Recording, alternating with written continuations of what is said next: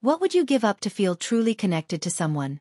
In Things Have Gotten Worse Since We Last Spoke and Other Misfortunes, Eric LaRocca pulls readers into a world where desperation and obsession cross boundaries, creating terrifying consequences.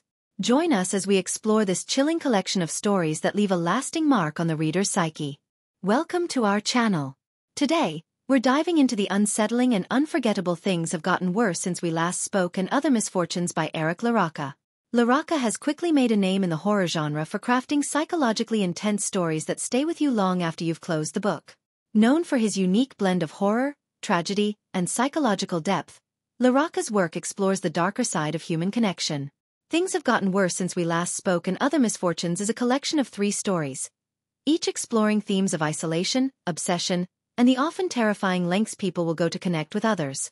This book is best suited for readers who enjoy psychological horror, dark fiction, and narratives that provoke as much as they unsettle. Let's dive into the first story, which shares the book's title, and explore the complex characters and plot twists that make this collection so memorable.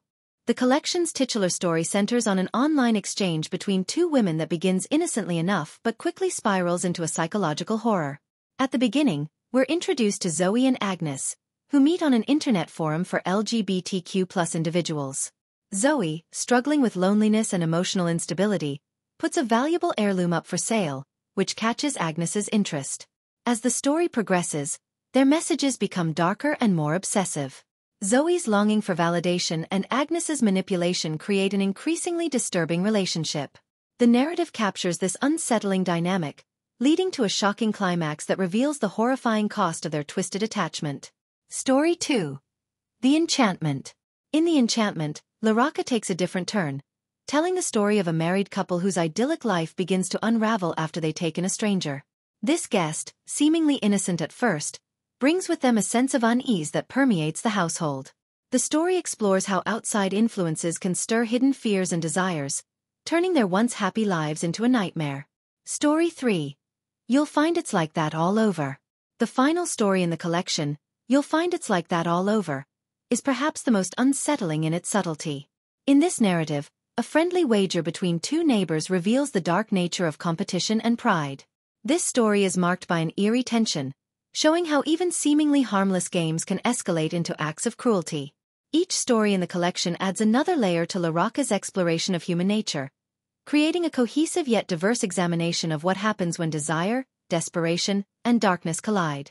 Zoe, from Things Have Gotten Worse Since We Last Spoke. Zoe is a lonely woman whose desire for connection makes her vulnerable.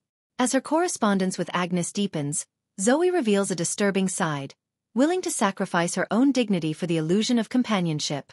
Her character is both tragic and unsettling, illustrating the lengths to which people will go to fill an emotional void. Agnes, from Things Have Gotten Worse Since We Last Spoke. Agnes is manipulative and cold, drawn to Zoe's vulnerability. Her actions reveal a lack of empathy, showcasing how easily people can exploit others for their own satisfaction. Agnes's character development is a chilling portrayal of manipulation, and her impact on Zoe's life is both shocking and devastating. The married couple, from The Enchantment in the second story.